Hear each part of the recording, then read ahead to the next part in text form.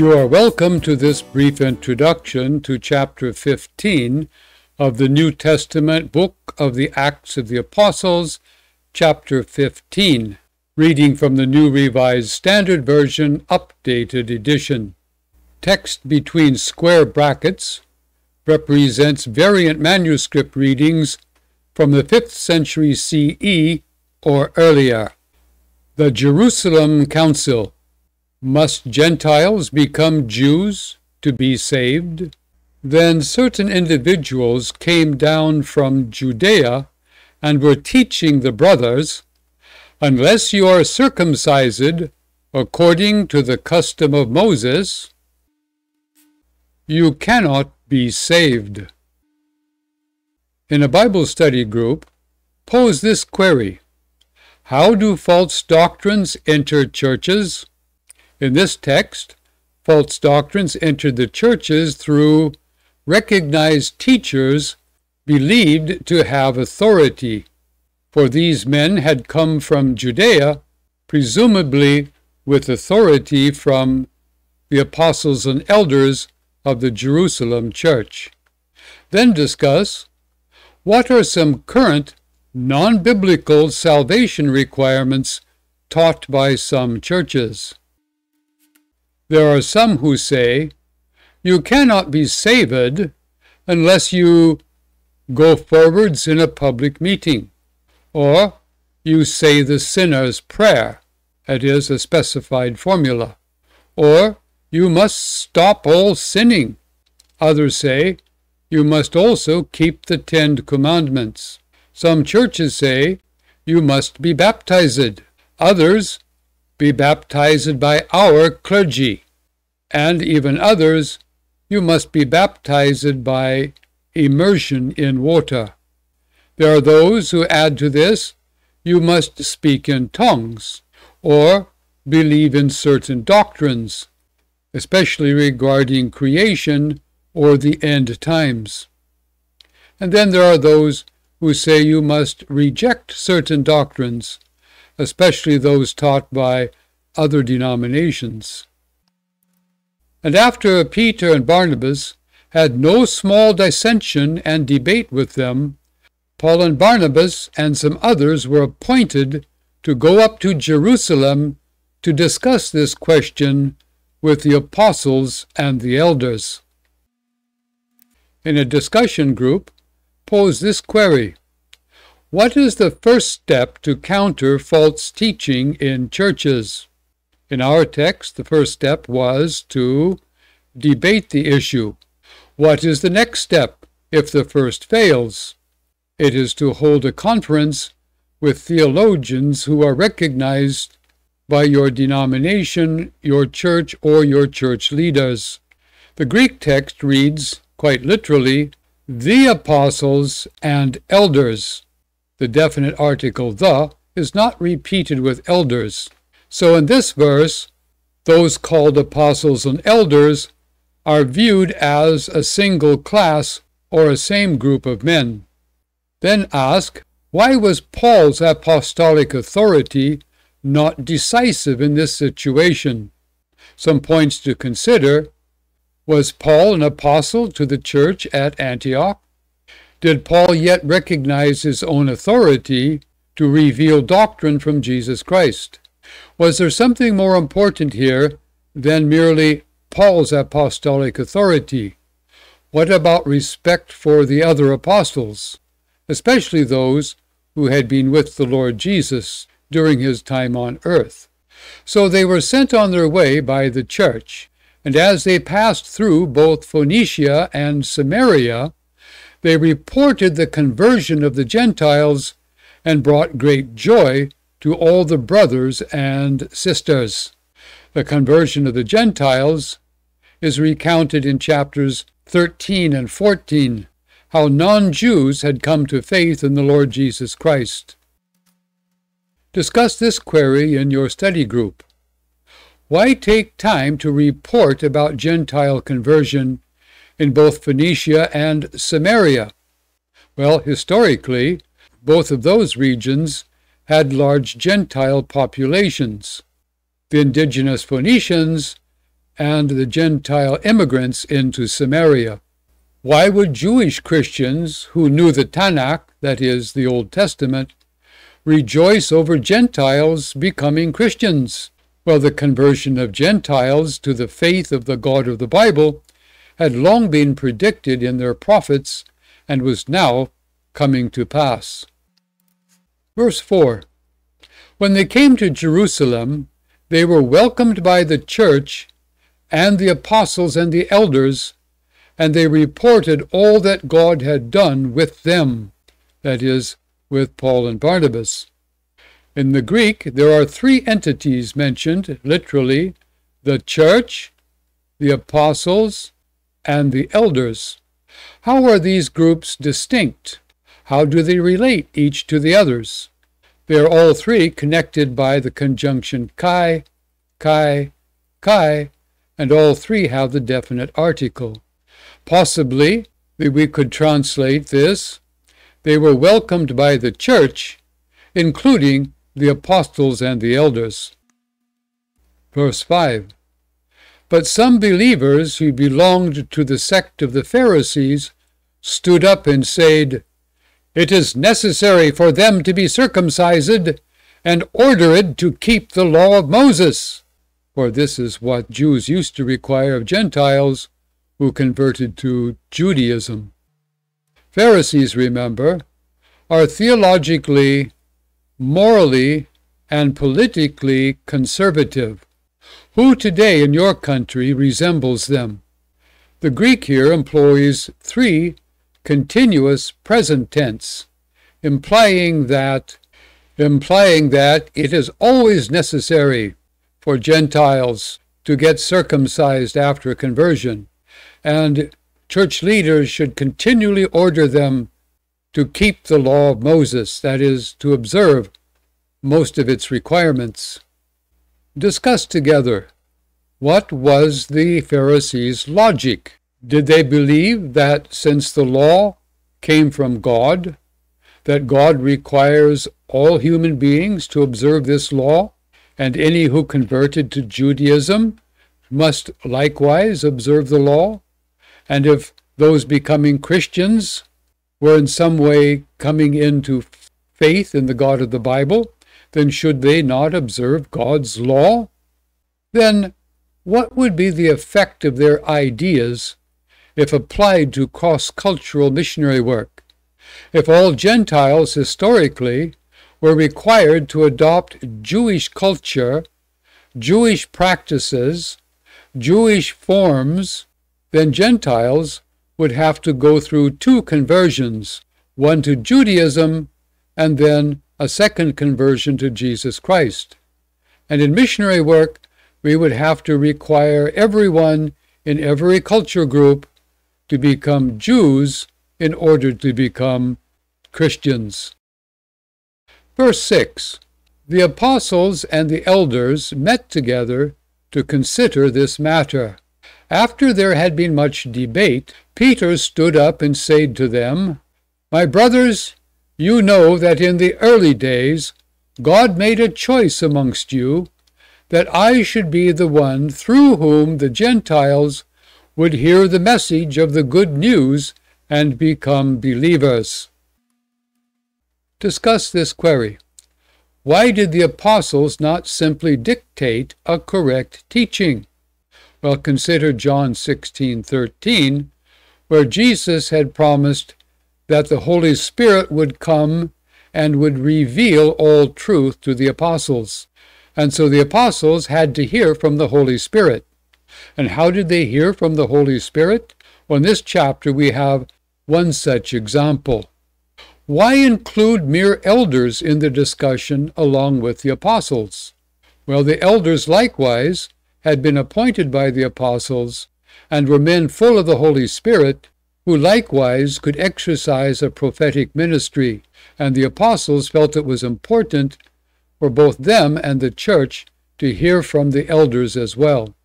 When Peter said, "God chose me," he was referring to two possible events.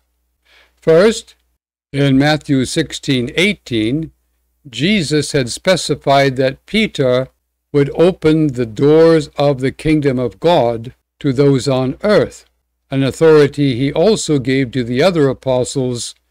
And then in Luke 24:46, he was told that this message of the gospel would go to all the nations.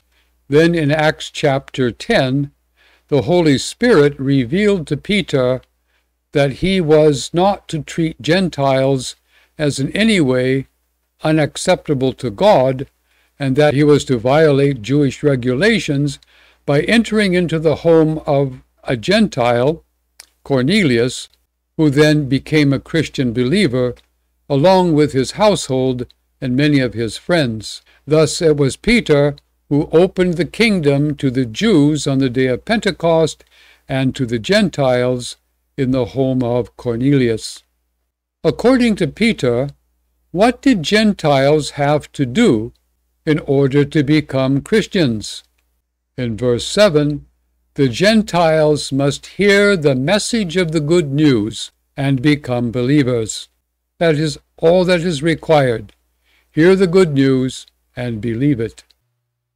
Verse 8, and God, who knows the human heart, testified to them by giving them the Holy Spirit, just as he did to us Jews, and in cleansing their hearts by faith, he has made no distinction between them and us. That is, the Gentiles became believers without first becoming Jews.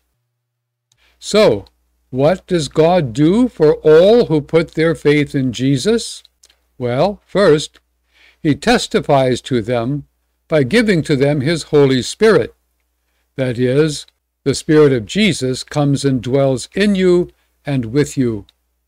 Secondly, he cleanses their heart by faith. That is, they begin to think and to believe and to obey the Lord Jesus Christ. And he does this for Jews and for Gentiles without distinction. Discuss this query. What is an implication of this truth for evangelism and for missionary work today? What can we promise to those with whom we share the good news? Do they have to convert to our culture? Must they hear the gospel in our language? Must they join our denomination? Verse 10, now therefore, why are you putting God to the test by placing on the neck of the disciples a yoke that neither our ancestors nor we have been able to bear? On the contrary, we believe that we will be saved through the grace of the Lord Jesus, just as they will. What is it to test God but to provoke him by opposing first covenant legal requirements to new covenant divine grace? If the Jews themselves had never been able to obey the laws of God perfectly, then how would Gentiles do so? But if Gentiles are saved by simply believing in the Lord Jesus Christ, who saves them by grace, then that is also the way that Jews are saved. The yoke was a common metaphor used of a master's instruction given to his disciples to obey. The phrase translated, we believe that we will be saved through the grace of our Lord Jesus, reads, by grace we believe to be saved. It might be helpful, if your language provides for it, to discuss the tenses of salvation. That is, we were saved when we believed. We have been saved and remain so. We are saved. Furthermore, we are being saved. And eventually, we will be saved at the resurrection. Well, saved from what? And saved unto what? You should be able to lead a discussion in the many things from which you've been saved. From sin, from damnation, from your old manner of life, from slavery to the devil, from demon infestation, however your culture expresses sin. And saved unto what? consider forgiveness, new life, everlasting life, future resurrection from death, participation in the coming kingdom of God, enjoying friendship with Jesus forever. And what is grace? Grace is God's love that gives freely to willing receivers. Jesus secured our salvation by his own death and resurrection, and he did so on behalf of Jews and Gentiles alike. Verse 12, the whole assembly kept silence and listened to Barnabas and Paul as they told of all the signs and wonders that God had done through them amongst the Gentiles. Again, we have the Greek phenomenon of hendiades, two words connected by and for a singular idea. The phrase signs and wonders can be translated wonderful signs. So then ask this, why did they talk about wonderful signs? Well, the Jewish believers had seen wonderful signs done through Peter and the apostles at Jerusalem, and now the same kinds of wonderful signs had been performed through Paul and Barnabas amongst Gentiles. After they finished speaking, James replied, "My brothers, listen to me. Simeon has related how God first looked favorably upon the Gentiles to take from amongst them a people for his name. This agrees with the words of the prophets, as it is written." Well, before we read what was written, be sure to discuss who was James. Was he an apostle of the Lord Jesus? Or was he James, the brother of Jesus, who became an elder in the church at Jerusalem? Compare Acts 12:1 with James chapter 1. And who was Simeon? Well, that's another form of the name Simon, the Jewish name of the apostle whom we call Peter or Cephas. A people for his name, a Semitic expression, that is, Jews and Gentiles would become one new ethnicity. The phrase for his name means as his own. Just as Israel had been God's own people, his people now include Gentiles. When he says Peter's and Paul's messages agreed with the prophets, we must ask, with which prophets? And since he had said, as it is written, we know that he meant the first covenant scriptures, the writing prophets. These include, in the quotations that follow, both Amos and Isaiah. Quoting from the Greek Septuagint, that is the Greek translation of the Tanakh, the Old Testament, "After this I will return, and I will rebuild the dwelling of David, which is fallen. From its ruins I will rebuild it, and I will set it up, so that all other peoples may seek the Lord, even all the Gentiles over whom my name has been called. Thus says the Lord."